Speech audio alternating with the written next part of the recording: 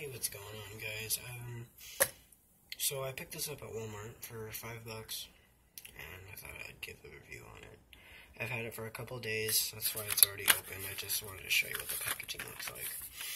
It's called Flip Fins. I think you guys already seen videos on these, probably. $5 for a toy balisong. Well, this is what it is, basically. It's trash. It's made out of cheap plastic. It flips smooth, but it's so loud, and it's just, why? Like, it's so loud. Sometimes it's not even that smooth. The only problem I have with it really is that it's loud. It's smooth enough to me to actually do tricks with.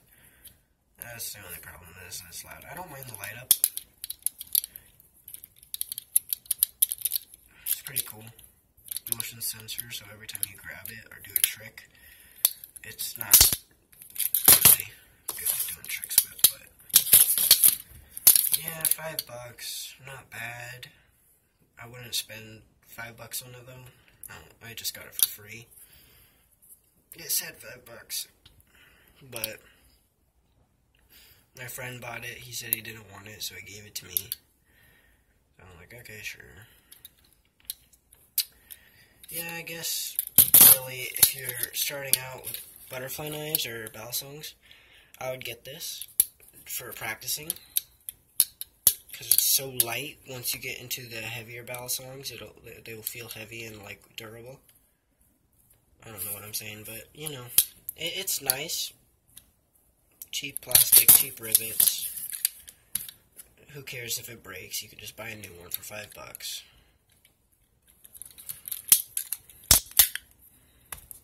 Handle feels weird, like, why? It's so loose, it's just why. And yeah, there's the Flip Fins review. My next video is going to be on these. This is my balisong collection 2.0. I actually have better balisongs. I got rid of almost all of them, and I only have like 4 left. Well, 5. The other one somewhere. I don't know where it is. So yeah, thanks for watching a review on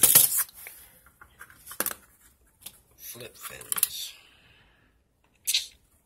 Yeah. See you guys later in the next video.